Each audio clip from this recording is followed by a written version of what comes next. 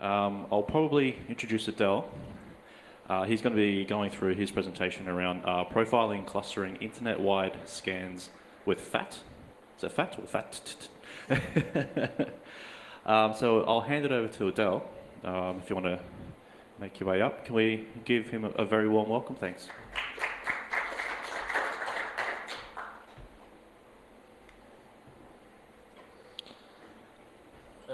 Hello everyone, and thanks for joining us today. I'm going to present my latest research about profiling and clustering internet-wide scans with a new tool I released a couple days ago.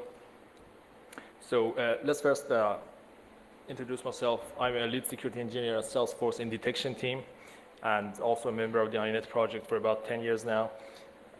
Co-developer of hash profiling method, which is the profiling method for SSH. I'm going through that in a few minutes. And been working on a couple more open source projects you can find in my GitHub. So I'm going through some basics about the fingerprinting and different protocols. Then jumping into how I monitor internet-wide scans and how could we improve doing that, and then introduce my new tool FAT, and then the most interesting part of the talk, which is the observations. So these are the main questions I'm trying to answer through the presentation. So could we actually profile the attackers using the network metadata and fingerprints? Could we identify their tools and maybe discovering new connections, hidden connections which we couldn't find before, having network metadata and fingerprints, which is like a bit of more context.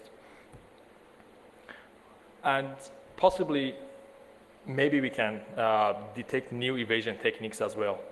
So I had these questions in my mind before starting doing this research. And now I'm going through some background stuff and then present the main research, and we will see the answers to these questions. So before we start, we need to know a bit more about fingerprinting techniques. There are lots of them with different use cases.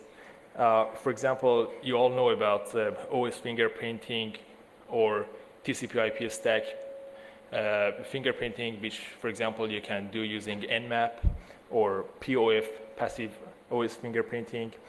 There are other types of fingerprinting as well. For example, browser fingerprinting. You can fingerprint the browsers and even the users itself by having a look at things and features like systems, fonts, languages, and stuff like that.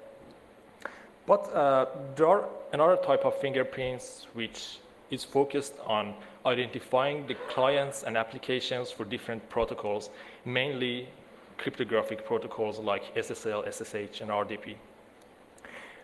For example, I guess you've heard about JA3 or fingerprint, TLS, and hash. These are actually based on the fact that cryptographic protocols need to negotiate some parameters in clear text. So it doesn't matter which cryptographic protocol you use, SSH, RDP, TLS, they have to negotiate some parameters at first. So let's see how could we fingerprint the connections using these parameters we have in clear text.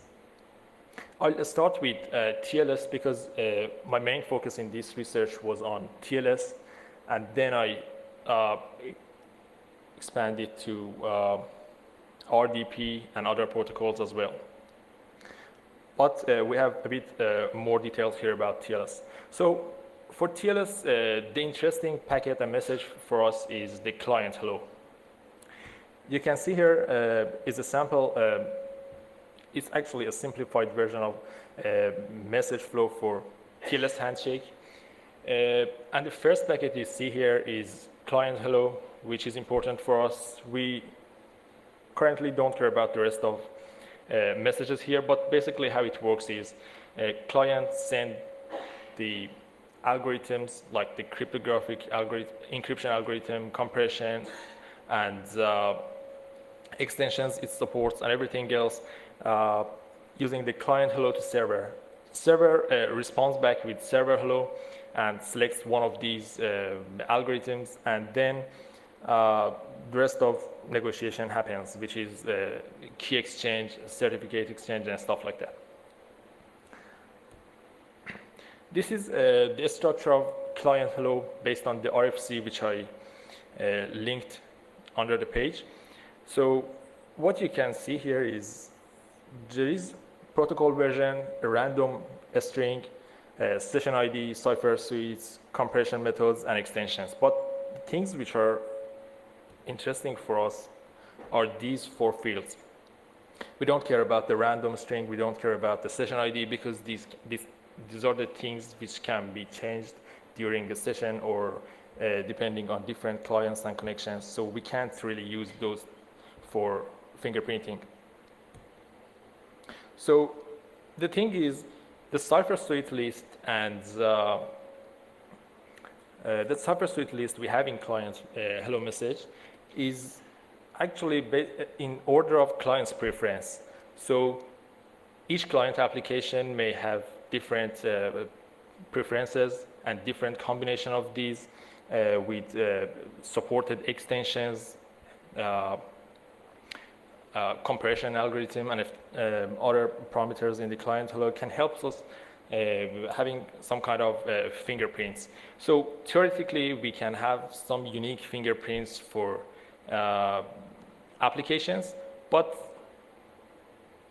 when you look at it in real life, the thing is there are many applications using the same version of the same, for example, TLS library, OpenSSL or something like that, and as a result, they have the same job tree. So you may see different applications with the same job tree, which is fine.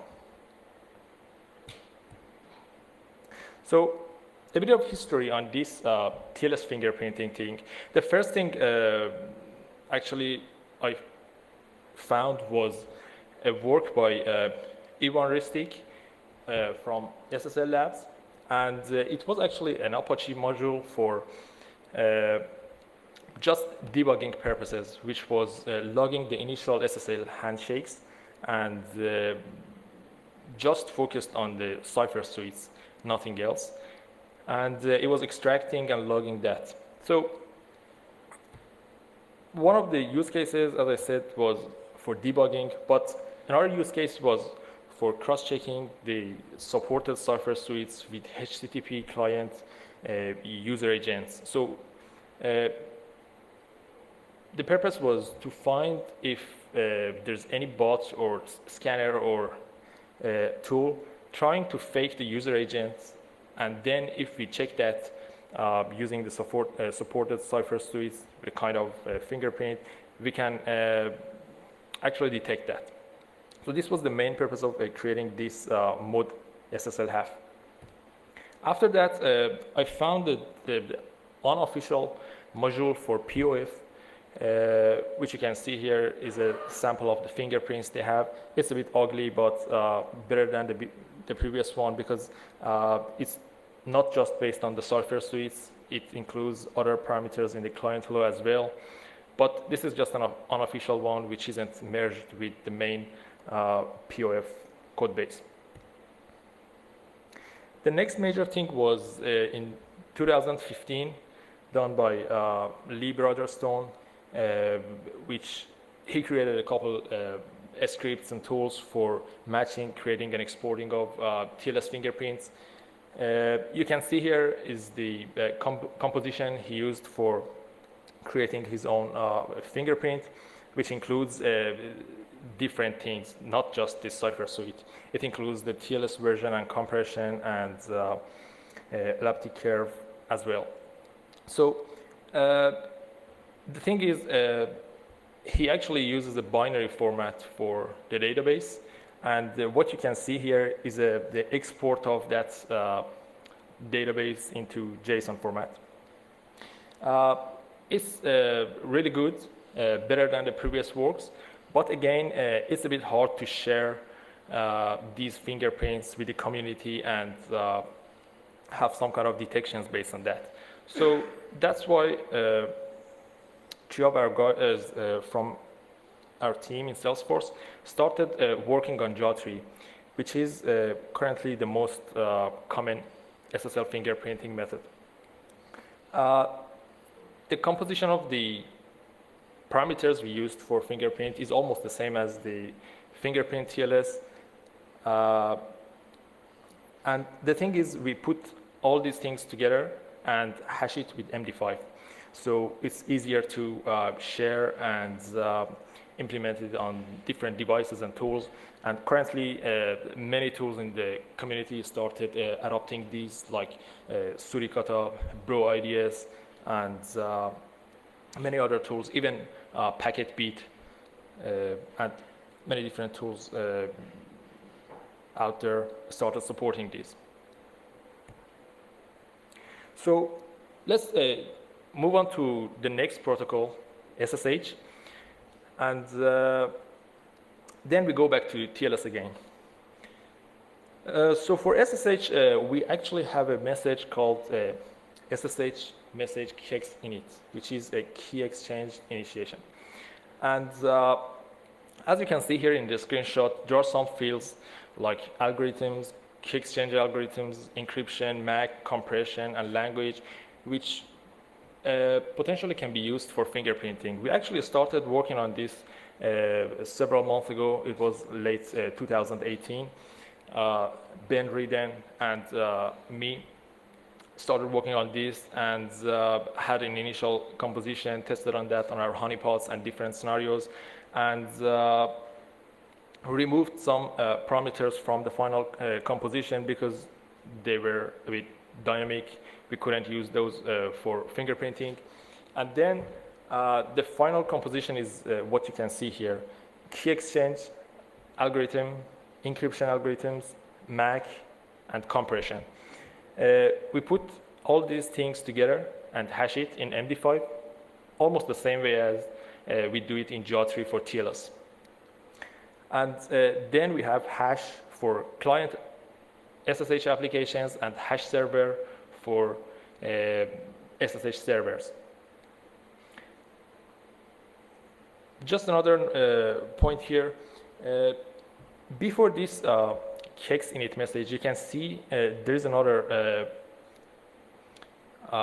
negotiation called server identification string and client identification string. This is actually something which you can easily change, but by default, if you have a look at like the OpenSSH clients or servers, they have a specific string here. For example, you can see here, let me use the magnifier. So this is, for example, for a specific version of SSH on Ubuntu. And you can easily change these. For example, if you have used the Nmap, the SSH scanning module in Nmap, you can easily change that. But most of the times, no one changed that. But I will show you, even if someone trying to change that, we can still detect what the actual client or server was. So here are a couple examples and use cases of this SSH fingerprinting technique. You can see the first one is ncrack. So in ncrack, you can customize the SSH identification string that I told you just right now. But it doesn't matter if you change it to OpenSSH or anything else. You always have this specific hash because of the order of encryption algorithms and everything in ncrack library. Another interesting thing which I found several months ago was that Cobalt Strike also has a SSH client built in, and there's no way you can change that built-in SSH client. So I had a look at that, and apparently it has a specific SSH fingerprint. So if you search for this SSH fingerprint inside your network from Windows systems to Linux systems, that's like certainly something like Cobalt Strike. I actually tested that, and it actually doesn't have any false positive. And then the last one here in the examples is the Cowrie honeypot. So you know that in honeypots we try to fake a specific protocol or server or something, and here in Cowrie, which is a SSH honeypot, you can customize that string which tells the attacker, for example, I'm OpenSSH or something. But if you have a look at the hash, it actually uses a static list of encryption algorithms and compression and cakes, all those stuff. And that actually results in a unique hash. If you start searching this in Census or Shodan, you can find many SSH honeypots out there, and it's kind of interesting. And the last thing about the SSH fingerprinting thing here is a simple tool I created called HashGen, because the problem with TLS was for Jotri. I know many people and companies out there was looking for a database of Jotri fingerprints to use for detection or baselining, but it's a bit hard to automate creating that. So I created this HashGen. Actually, there is another version for Jotri as well, which I haven't released yet. I'll probably do it soon.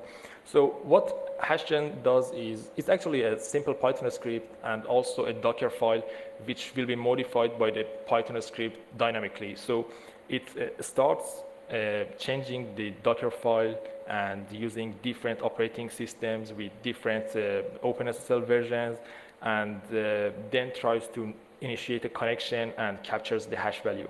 So here you can automate the creation of this database for yourself. Okay, let's move on to another interesting protocol here, which is RDP. There's been a lot of discussions around it during the past couple of days, so I thought why not including that in this presentation. So I've been working on capturing the RDP traffic on my honeypots from several months ago, but started looking at that more closely from a couple of days ago. So let's see how we can actually fingerprint the RDP connections. Before we start doing that, we need to learn more about the RDP itself. We need to know how RDP works, and is it using TLS or is it like using something else? So it actually uses TLS and also another protocol, which is RDP's standard security protocol. So I will show you in the next couple of slides how we can fingerprint the RDP connections. So the first RDP connection we have is the negotiation request. It doesn't matter if you use TLS or standard RDP security protocol, you always have this negotiation request, and in the negotiation request there is a requested protocols field, and here you can see that the protocols here is set by the client. What we have here in the screenshot is TLS, CredSSP, and EUA. So client actually tells the server that I support these protocols. Then the server selects one and continues the connection. So the thing is, if the client and server uses the enhanced RDP security, which can be TLS 1.0, 1.1, 1.2, CredSSP, or RDS TLS, they actually use TLS, and that's good. So we can still fingerprint these connections using Jotri. But if it uses the standard RDP security, it's actually even better, because then we have other list of parameters we can use for fingerprinting. So I will show you here an experimental fingerprint method I created for standard RDP security. Again, I say this is not perfect. It's just for my use case. I will probably work on completing that and finalizing that in the coming weeks. But the current composition is major version, minor version, cluster flags, encryption methods, X encryption methods, and channel depth. So the thing is, here you can see in the screenshot that if we use RDP standard security, we have another message, which is client data. So after that initial negotiation, we have the client data. And in client data, we have many interesting fields, which shows what RDP client is used for this connection. So I will go back to that in the observation section of this presentation. But now let's have a look at other protocols and see if we can start fingerprinting those as well. So for HTTP, actually, there is a great work by NetSquare guys back in 2003. This is actually for fingerprinting HTTP servers, but the same approach can be applied to HTTP clients as well. There are several things you can use, but the most interesting one is the order of HTTP headers. So this is something for HTTP. Then the recent work I started doing is on Quick protocol, which actually has two main versions, Google Quick and IETF version. So recently I started creating a Go-based library for Quick for extracting the Quick client hellos. And you can see here is a sample screenshot of that. I'm continuing working on that to support IETF version as well. But what other protocols can be fingerprinted this way? Basically, any cryptographic protocols having a clear text negotiation, and even non-cryptographic protocols like HTTP, as I told you, the order of headers or some other features can be used for fingerprinting. So why we should do that? How these fingerprinting and metadata can help us identifying the attackers' tools and profiling them. So the problem is the current honeypot has limited network logging, and they usually log just general network information and some application level data. Like, for example, in Kari, you have SSH commands, you have some authentication related logs and stuff like that. The same thing for RDP honeypots and other honeypots out there. But there are no network metadata and handshake logging. So, and actually that's the reason why all the research we see, almost all the research we see out there about the honeypots, they're mostly about like the number of connections to different ports and the scanning trends and stuff like that, but nothing interesting other than that. So my main question was, if we log handshakes and network metadata, could we find anything else, some other interesting stuff, which I told you at the beginning of my presentation? So let's have a look at what are our options for logging the network metadata. So Bro or Zeek is one of the best things we can use for that. It's actually a pretty mature tool, and it's really flexible. But the problem with Bro is if you want to add a new protocol, like for example Quick, or if you want to extract new fields from RDP, it's a bit hard. Like, I won't do that.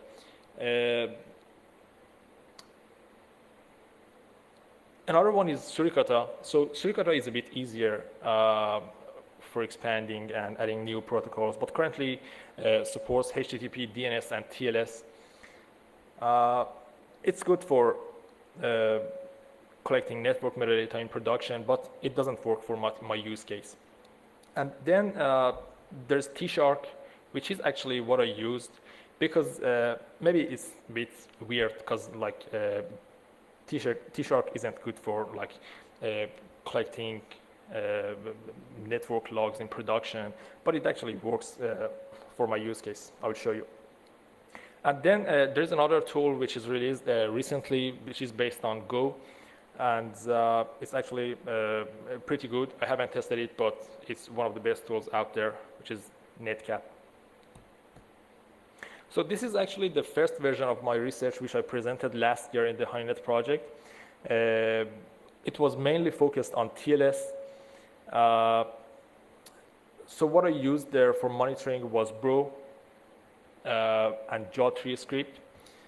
And for the honeypot, I just used an Nginx, nothing special, just an Nginx with some open TLS ports.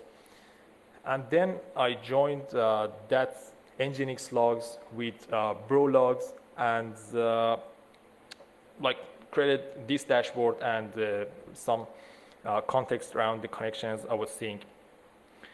So this year I changed that a bit. Instead of Bro, I started using my own tool, which released a couple days ago, called FAT, fingerprinting all the things. So it's actually based on T-Shark. It uses the Python's wrapper for T-Shark. And the reason I actually used that was because I wanted to log different new protocols like Quick, RDP, and I wanted to have a way to quickly create an experimental fingerprinting, the same thing as I showed you for RDP, RDFP. So this was, I guess, the best choice for that.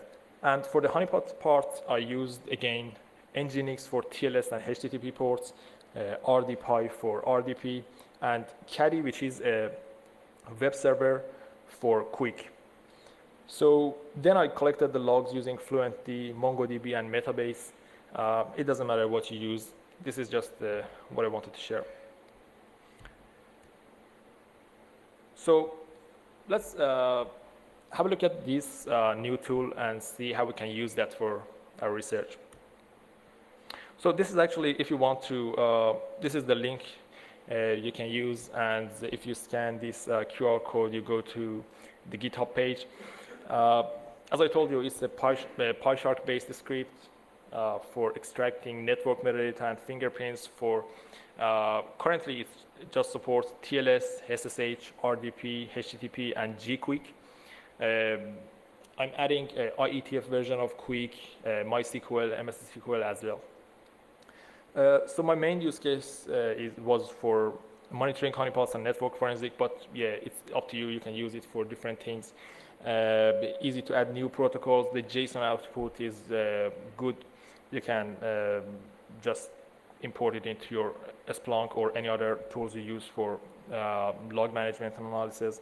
And maybe the only downside is the performance, because it's based on T-Shark, so it's not really like high performance. And that's the reason I started creating a version in Go using the Go packet as well. So that's still under development. So here's the sample log from FAT. And as you can see here, this is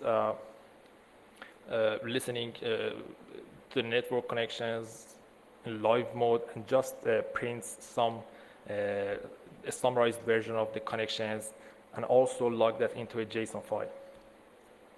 So now the most interesting, at least I think it's the most interesting part of the talk, which is the observations. Now let's see what we can understand about the attackers and tools using these metadata and the fingerprints. So this is just the simple diagram you can see here. The interesting thing here is that you can see an actor started scanning some TLS ports like 992, 443, and other ports. And the interesting thing here is he or she actually scanned all these ports 54 times. Like you can see, the graph is really cool, and it shows that a specific actor. But this is a simple thing you can see in other honeypot research as well. But let's see what other things we can have. So I started visualizing the logs, and I used IP source as the as one node and geometry as the other, and connected these two together. So this is what I saw. I didn't really expect to see this. So if you look closer, let me zoom into that. So here you can see some interesting stuff. Like this is something we actually expect to see. Different IPs connecting to one specific geometry. That's normal because they use the same tool like Google Chrome or Nmap or something. And this is kind of normal things we should see. But have a look at this. Or this one here. Or this one. So these are the normal things I showed you. I'll skip that and go to the interesting one. So what you see here is that there are like 10 IP addresses with more than 500 different geometries. This is a bit weird. I actually selected one of the IPs, and you can see just one of these IPs has about 500 geometry values. So let's look at it a bit closer and see what's the reason for that. So this is actually an attempt to avoid SSL fingerprinting by randomizing client hello fields. I first actually identified this at late 2017 and reported in July 2018 last year in the Honeynet project. But recently, some researchers from Akame also started observing these and reported that actually several days ago. And yeah, this is just a pointer to that, just for record. So let's have a look at that. So here's one of the TLS fingerprinting evasion attempts. You can see here the geometry field is a bit weird. It's too short. This is the same, like, let me, so can you see here the geometries? Geometries are the same, IP sources are different, and geometry fields are a bit weird. You can see that here again. So if you look closer, you see that these numbers are changing. Actually, if you sort that, you can see that it starts from 1 going to 2, 3, 4, 5, and increases. This is another one, which you can see here. There's an IP source, again, with lots of geometries. And again, when we look closer, here is actually a more interesting pattern. Can you see the pattern here?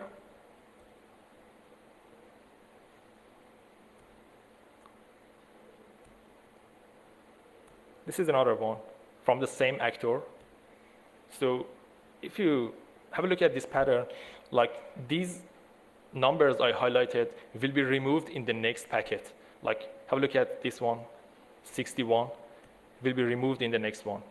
53 will be removed in the next one. 156 and 60 from the next one.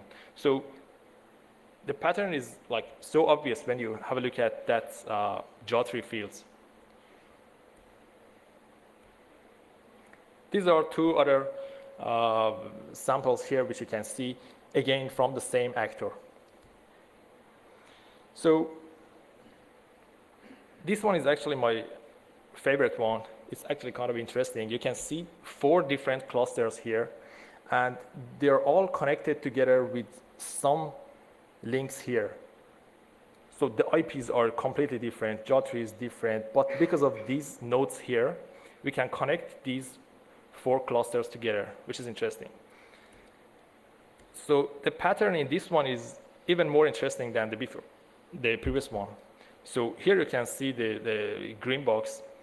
There's something, then something else, then again the first one repeated 5 or 6 times, and then in a small one, which is actually an invalid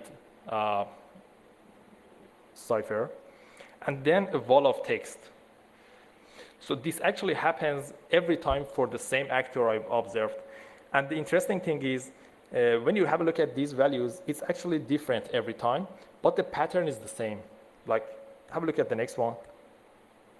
The values are completely different this time, but the pattern is the same. Something, then something else, then the first thing happened 5 or 6 times, then that invalid thing, and then the wall of text. So it's actually interesting. We can identify that actor always using this pattern. Just a few other things, and then I'll show you something on RDP. So for profiling the tools and actors, you can see here, because of some links between these graphs, you can profile the tools and actors actually. You can understand that this is the same actor using the same tools, because for example, in this example here, you see like the IPs are different, but just because of this geometry here, we can connect these two IPs together. There's also a Tor exit node monitoring as well, which you can see these IPs here are completely different, but the geometries here can connect these IPs together, which means that this is the same actor using the same tool. Let's have a look at some observations on RDP.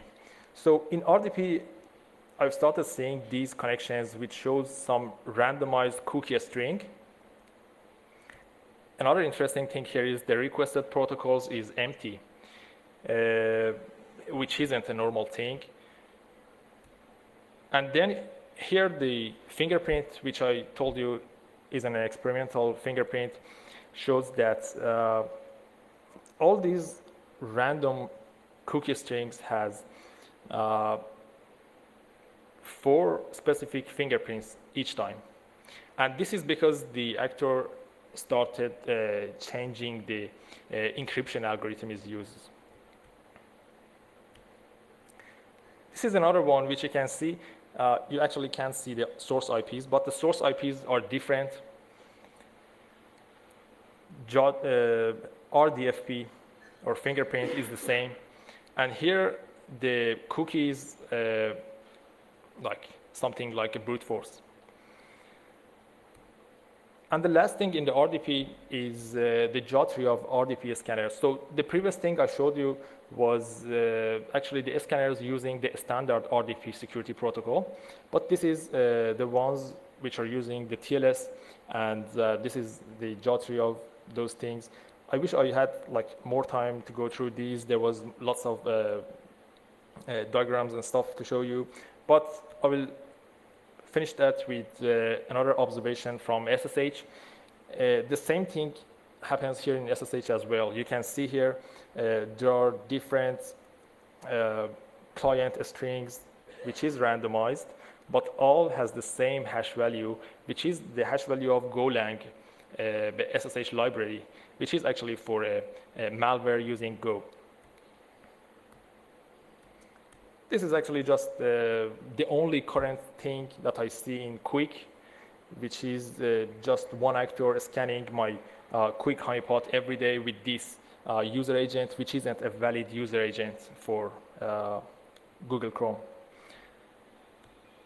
I probably provide more details and graphs, and I'm also going to release the data set if you're interested soon after the talk. But just to conclude the talk, you saw that with capturing network metadata and fingerprints, we can identify different actors and tools and profile them, discover new connections between the actors which we couldn't find before using metadata and fingerprint, and finally detecting evasion techniques that you saw in the talk. So I guess I don't have enough time anymore.